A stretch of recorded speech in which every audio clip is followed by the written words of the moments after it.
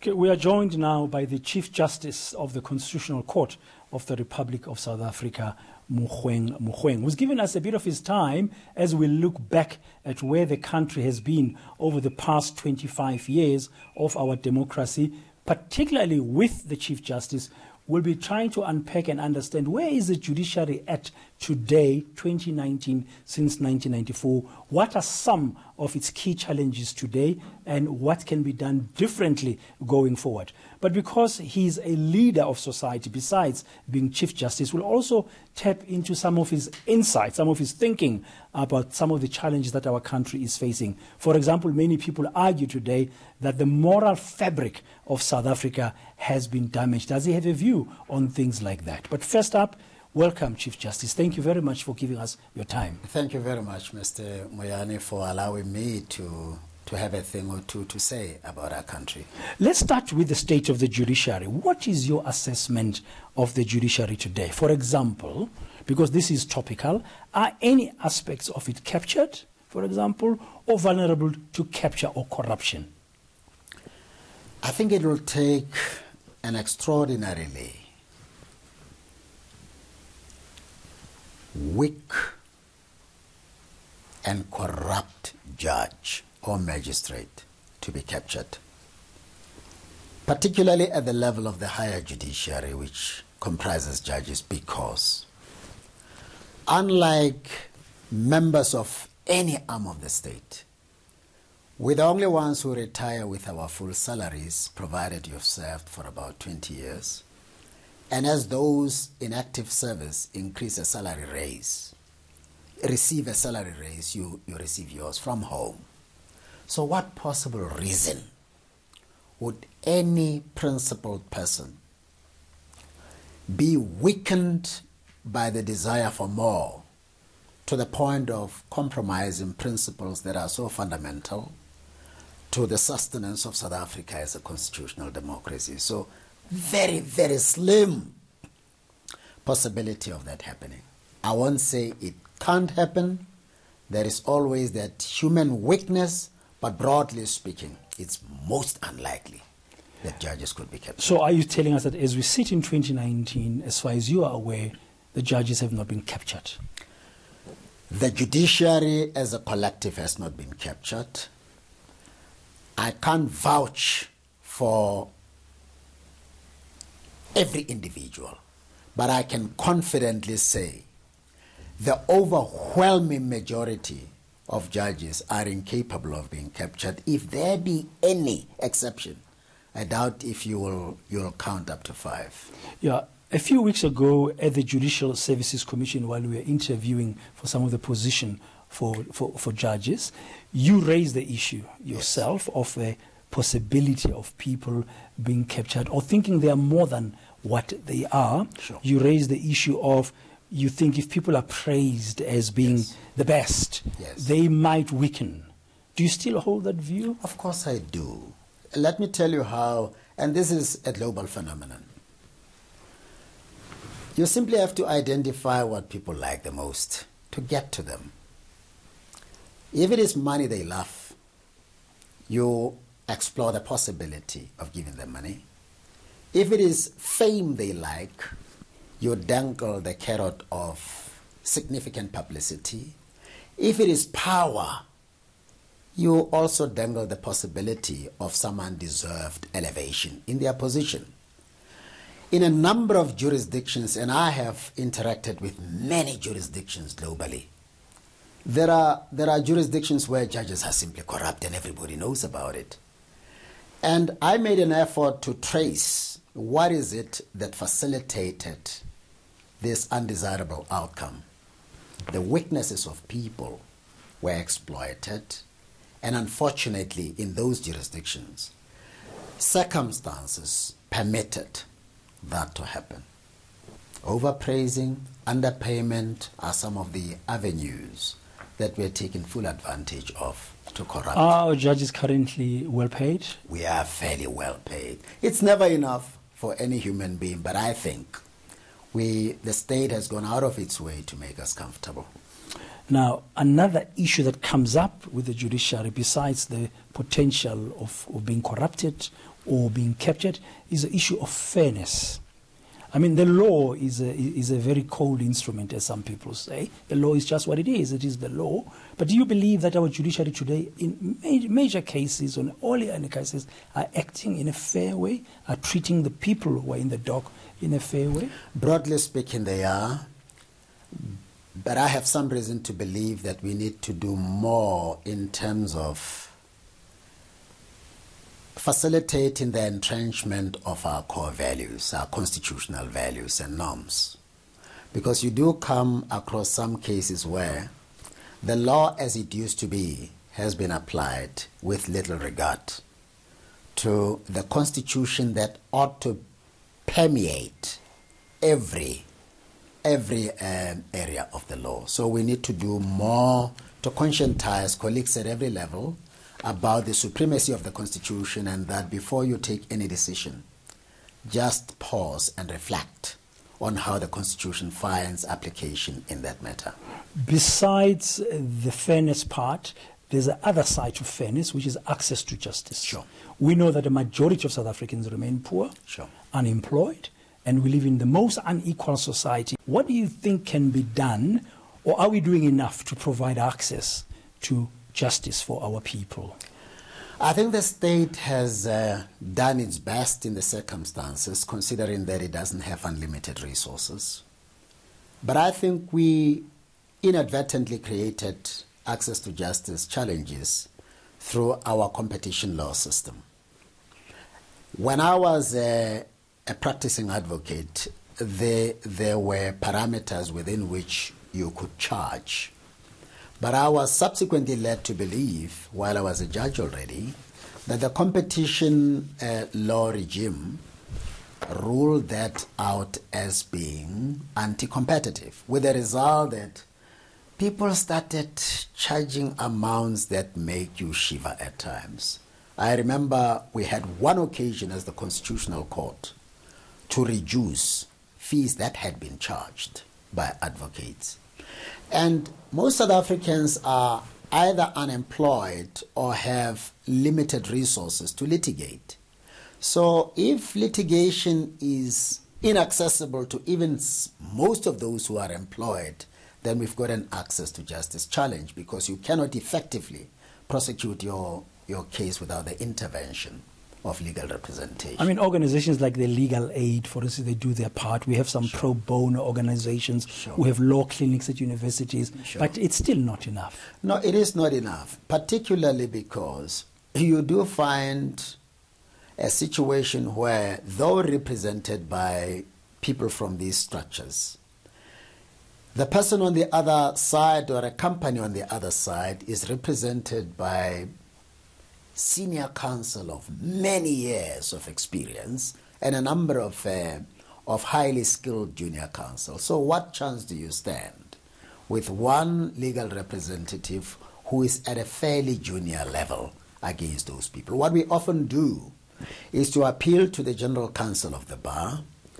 to make freely available to cases that we believe are deserving of representation at a higher level, senior counsel for free to people who are, in our view, underrepresented. Those are the interventions. What about the rural communities? I mean, access to many services, let alone the legal service. We know that in our country is a challenge. From the judiciary perspective, do you think we're doing enough to provide access for rural people? I think there was a Foundation for Human Rights report recently, you may not be aware of it, which really highlighted the question of access to justice for our rural communities. It's very difficult. I often cite my experience when I first went to Idujwa. I had the meeting with a kin there, and he shared with me the frustrations that his people are exposed to because of the distance between the village and the magistrate's court in town, and the absence of public transportation, and how people often miss their court days because they had no mode of transportation to take them to town. But here is the bottom line. There is an inexplicably stiff opposition to restructuring the traditional court system in a manner that would cause them to be consistent with the Constitution in their operations. I don't understand why. I don't understand why it was possible to restructure the colonial court system that we used to have.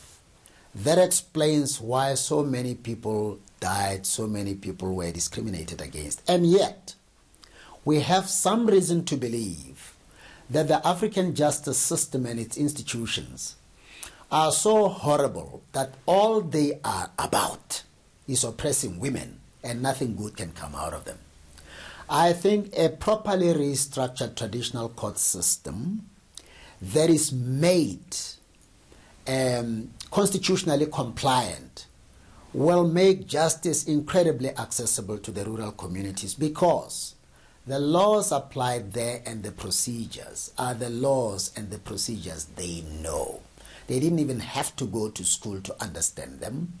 And all you have to do is mind your business in the morning and walk to the traditional court that is restructured in that manner to access justice. And two, you also have what they call community justice centers. There are a few of them in South Africa already. Well-trained people, highly capacitated, that have made access to justice amazingly available to people. I think that, coupled with the mediation system that we are on the verge of introducing in the South African justice system, will make justice accessible to all. But the traditional courts amendment bill is still stuck somewhere in Parliament. Yes. National Assembly passed it and recently. Yes. And there were accusations of politicking around it, because of electioneering rather, because using it as an election ploy. Yes. But the National Council of Provinces has yet to discuss it, from what I understand. Sure. And the new parliament after the elections might revisit it.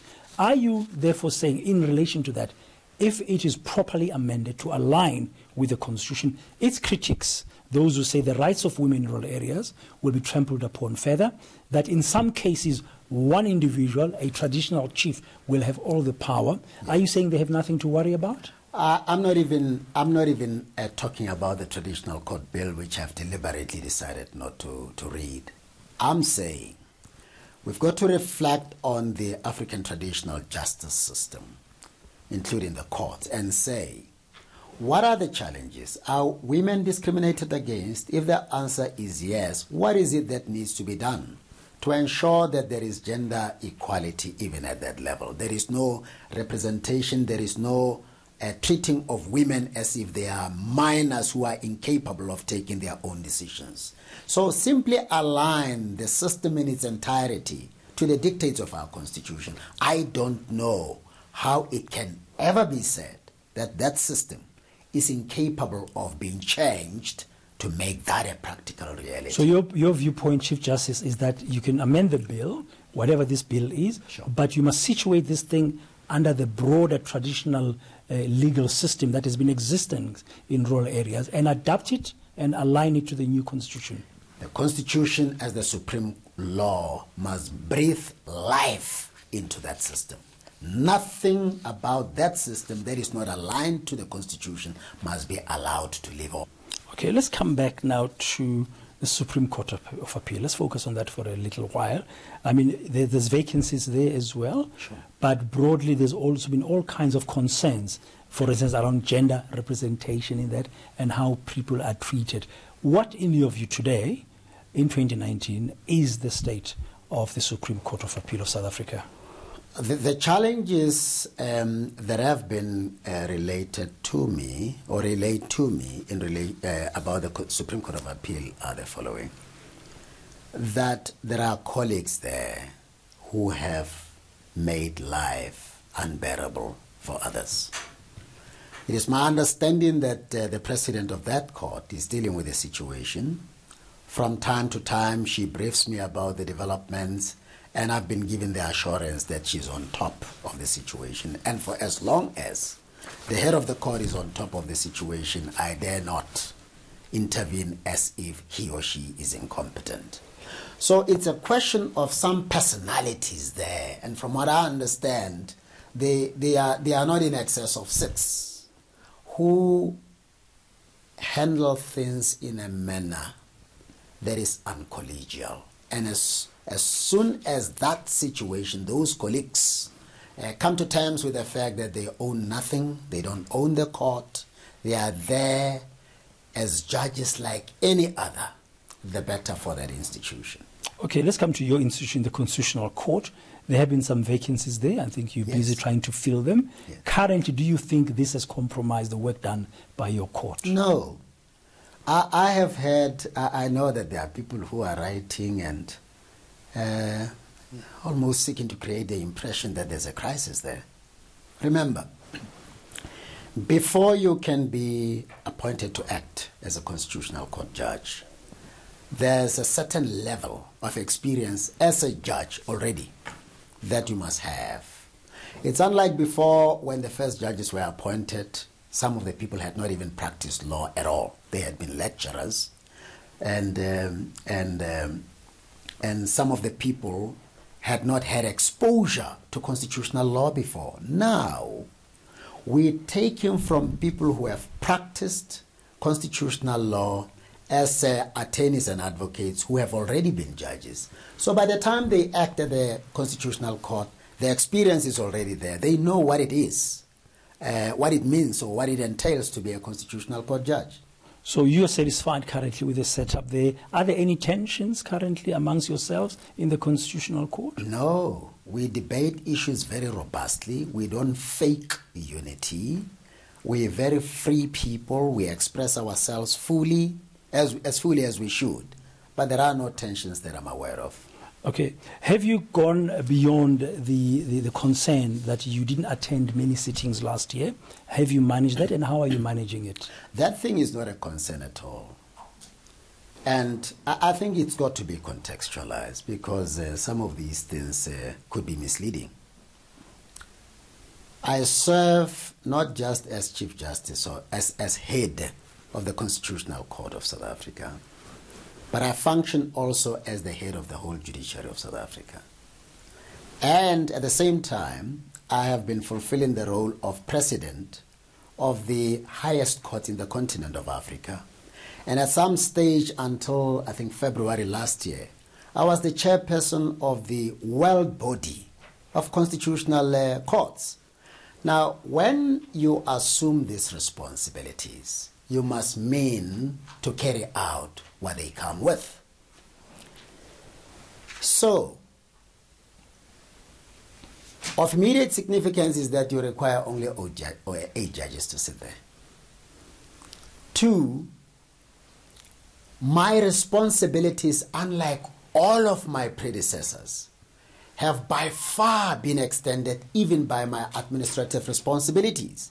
You never had a fully fledged office of the Chief Justice, which is at the level of a national department, requiring the guidance of the Chief Justice before I came in. It was at the skeletal level when my predecessor left. Now, when I came in, it became a fully fledged and functional department with its own budget. So people nitpick, I think, particularly when they think the time has come to criticize you. There's no crisis there. There's no problem. I will continue to absent myself from court sittings as long as it's necessary to do so to take care of other responsibilities. What many people don't pay attention to is the following. There are serious challenges in the judiciaries, some of the judiciaries in the continent of Africa, which required my attention.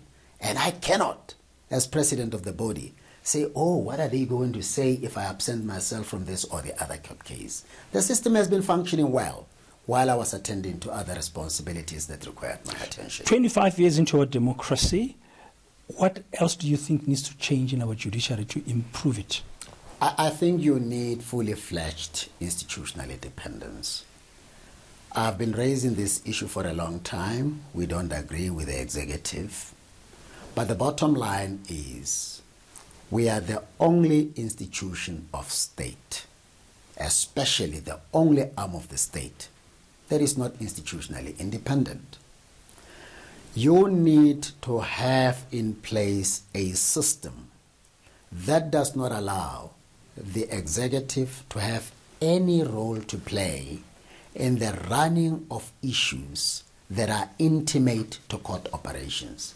You never need to have a system where a court is established there, a court is established there, and the judiciary did not have any meaningful role to play in the conceptualization of that kind of a court. Now, if it's fully institutionally independent, it needs its own budget. Of course, it has its budget now, but under a national department format. And when it is a national department, it means the Minister of Justice must get involved. Now, that's not independent. The Minister of Justice or any minister, not even the President, has got to be involved in the administrative, in the running of the administrative affairs. Okay, currently, I know we are not there. That's what you think should be the best way forward. What are your relationship like with the executive, and particularly with the Minister of Justice? Well, we relate well. Our relationship is very much constitutionally compliant. We don't have to be friends to serve the nation. There are tensions between us occasionally, between us as the judiciary and the executive, typical of a healthy and vibrant democracy. Chief Justice Mogoeng Mogoeng, thank you very much. Thank you, sir.